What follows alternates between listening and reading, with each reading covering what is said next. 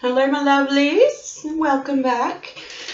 Unless this is your first time, welcome to F'd Up True Crime.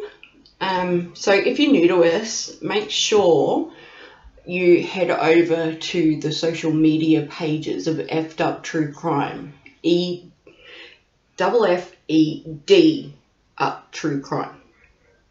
Because so your Instagram, Facebook, Twitter, Tumblr, all those sorts of social media sites, because we do put up things related to cases on those pages. Sometimes they make it to the podcast, sometimes they don't. Updates, if there are ever any updates, we will be updating it onto the pages, so just to keep up with everything that goes on in this wacky world.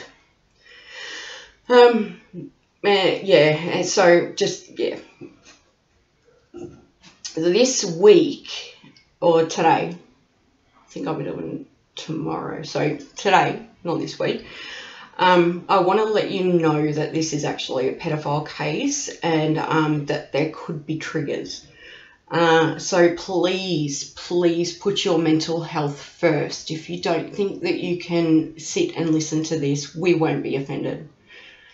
I want your mental health to be put first over views and clicks and likes and all the rest of it, because I never used to believe in trigger warnings when I was younger, because I've been through, the molestation, rape and all of that, and it's never been a trigger for me.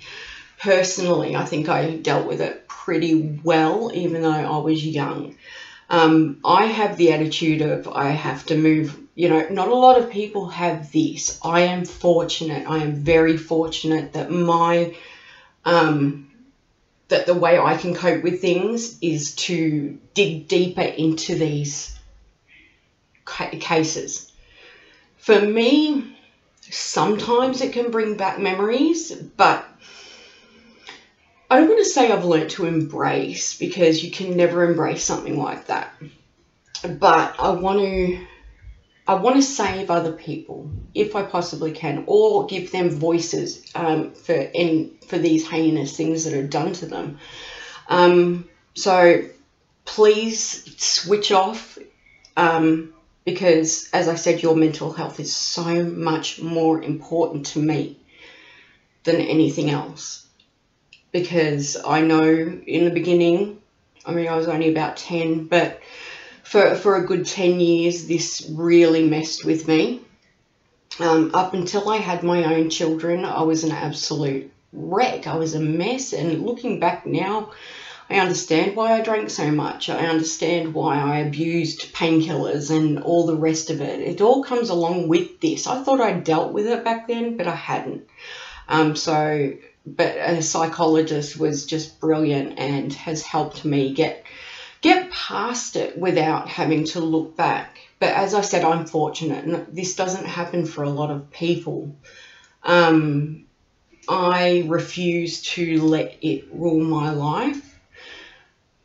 But without antidepressants, it does.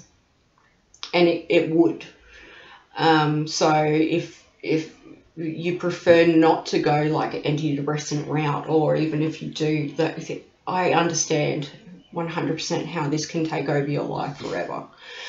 So please put yourself first, and we'll be back with other stuff, other subjects, if you will. But I think it's always important to make sure that the people know about these cases. I'll never understand pedophiles and live streaming, what they do. I'll never understand why they do what they do, which we will cover next week, because I came across this documentary which intrigued me. There are a bunch called the Virtuous Pedophiles. I think it was called Virtuous Pedophiles or Predators. And they are pedophiles that have come out saying that they're pedophiles and they're attracted to younger children, but don't act on it. I'm glad that they don't act on it, but it's a tough one. It's a tough one to watch, to listen to understand. I'll never understand it fully. But I do want to touch on that topic probably next week. We've got a few other things planned between now and then. So yeah, well, I found it fascinating. I mean, there wasn't a lot that we could find on it because, of course, a lot of these accounts are locked down. Because when they have come out admitting all of these things, they are abused, well, you know, which I can understand 100%. But a lot aren't willing to talk about it. So their sites that they all join to, you know, help each other and everything are locked down. There is a lengthy process to be involved in this, and honestly, I wasn't going. I'm the sort of person that will usually, if you go to my Facebook or to my Instagram and you see me following something that's heinous, like, you know, what was it, the Chauvin, the George Floyd,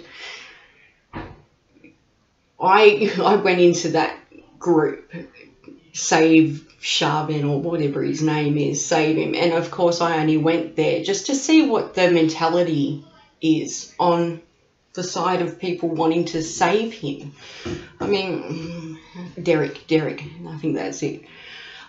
So if you do, please don't ever, if you do ever see me in any of these kinds of groups under this name, or any other, you know, pen name, which I've retired my other pen name now, so we're not in the fiction world anymore. But if you do, please know that I am not there to defend these people. I'm not there to defend anything, their actions, the other people that are going to bat for them. I am there simply for the psychology of it all, just to try and understand. And I ask questions. I don't sit there and you know, say nothing and go through it all, because the majority of the time they don't throw you out for saying stuff, because they're never really policed well. So whoever sets up these accounts, usually, yeah, they don't really, well, you can understand what type of person would set up an account for that, but so I don't know, yeah, so it's not policed well. So I just go in there and ask questions like, why would you do this? Why would you defend this person? So that I've got more content to show the world that there are honest to goodness idiots out there. Honestly. All right, so let's get to today's. Now, some of these names, difficult. So I have Aussified them, if you will. I've gone through some of these names just to try and pronounce them properly, but sometimes I just can't. I am an Aussie. You can hear that Aussie accent. I have what they call the Bogan accent, which some people, I don't really agree with it, but some people have said that, you know, basically a Bogan is the redneck of Australia. Where I don't care with a lot of things, but, you know, it's the only way I can describe it, really. People have said that Bogans are like rednecks. So, but most of us are not inbred. I am. Oh my God, we will get to that. I am. I found out. My great-grandparents, brother and sister. I'll get into that one. Not today, but I will. It was fascinating. Now, so this is actually, I can't believe I didn't hear about this earlier. I have really dropped the ball on this one, because usually I will hear about the heinous crimes that go on because of the stupid things I search.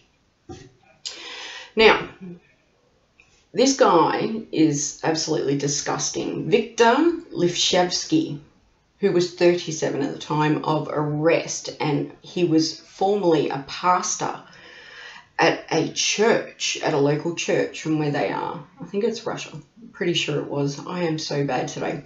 Right. and he was arrested for sexually assaulting many foster children who were under his and his wife's care. Now, the Daily Star reported Viktor carried out sickening sex attacks on victims aged 13 or under in his care and treated them as his personal harem. When police arrested Viktor in June of 2017, after one of the foster girls complained to a teacher, he was taken in, and I'm pretty sure he was kept in. Now, in this case, which it hasn't gone anywhere, not the case itself, but what we're about to discuss, social services were actually accused of negligence, as they are in many, many cases that we have seen, where they have completely dropped the ball.